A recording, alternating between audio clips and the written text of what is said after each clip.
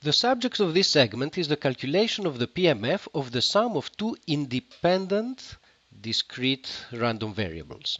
This is the simplest example of a function of two random variables, a function of the form g of x and y, where the function g happens to be just the sum of the two arguments. This is a very important example because there are many situations where random variables get added to each other. We work with discrete random variables as a warm-up, and later we will consider the case of continuous random variables. So suppose that we know the PMFs of x and y, and that we want to compute the probability that the sum is equal to 3.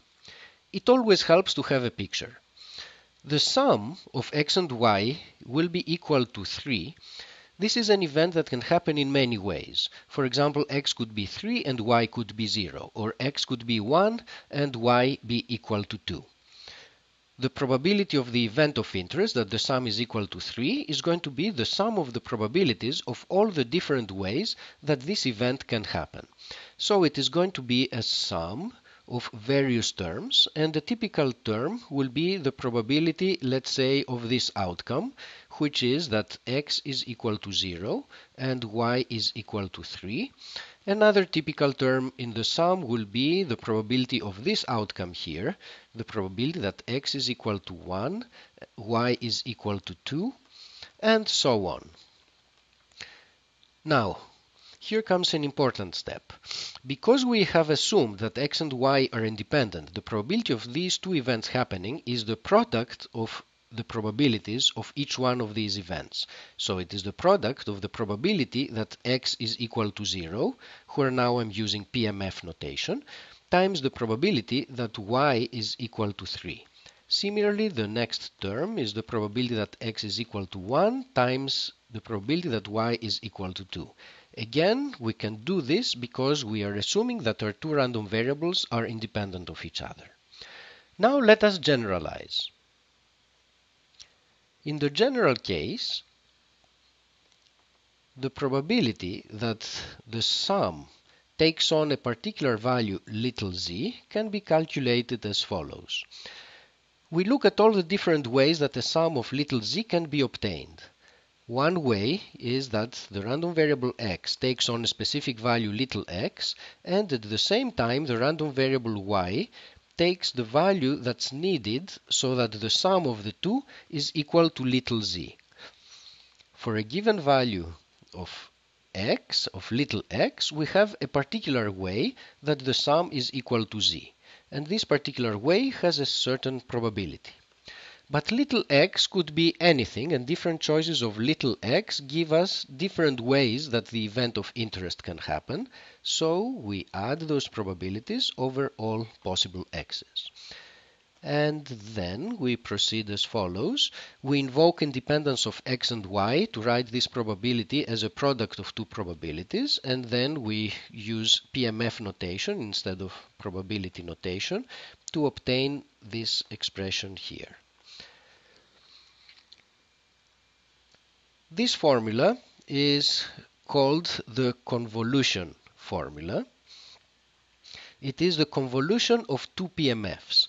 What convolution means is that somebody gives us the PMF of one random variable, gives us also the PMF of another random variable, and when we say we're given the PMF, it means we're given the values of the PMFs for all possible choices of little x and little y, the arguments of the two PMFs.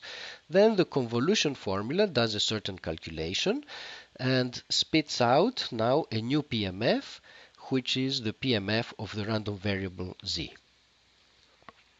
Let us now take a closer look of what it takes to carry out the calculations involved in this convolution formula. Let us proceed by a simple example that will illustrate the methodology. We're given two PMFs of two random variables, and assuming that they're independent, the PMF of their sum is determined by this formula here, and we want to see what those terms in this summation would be. Suppose that we're interested in the probability that the sum is equal to 3. Now the sum is going to be equal to 3. This can happen in several ways. We could have x equal to 1 and y equal to 2. This combination is one way that the sum of 3 can be obtained, and that combination has a probability of 1/3 times 3/6, and that would be one of the terms in this summation.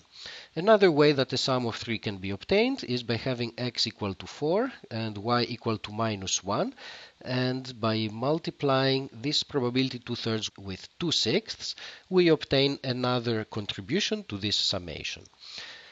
However, keeping track of these correspondences here can become a little complicated if we have richer PMFs, so an alternative way of arranging the calculation is the following.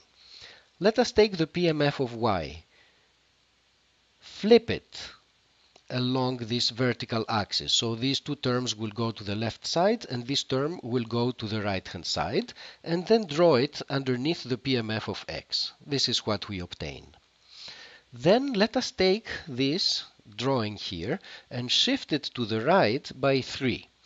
So the entry of -2 goes to 1, -1 goes to 2, and 1 goes to 4.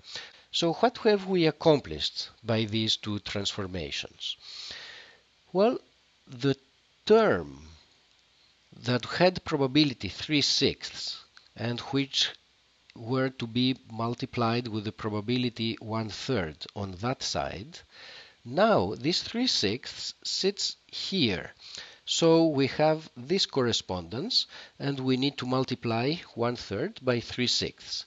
Similarly, the multiplication of 2/3 with 2/6 corresponds to the multiplication of this probability here times the probability of this term here. So when the diagrams are arranged this way, then we have a simpler job to do. We look at corresponding terms, those that sit on top of each other, multiply them, do that for all possible choices, and then add those products together. And this is what we do if we're shifting by 3. Now, if we wanted to find the probability that z equal to 4, we would be doing the same thing, except that this diagram would need to be shifted by 1 more unit to the right, so that we have a total shift of 4. So we just repeat this procedure for all possible values of z, which corresponds to taking this diagram here and shifting it progressively by different amounts. This turns out to be a fairly simple and systematic way of arranging the calculations, at least if you're doing them by hand. Of course, an alternative is to carry out the calculations on a computer. This is a pretty simple formula that is not hard to implement on a computer.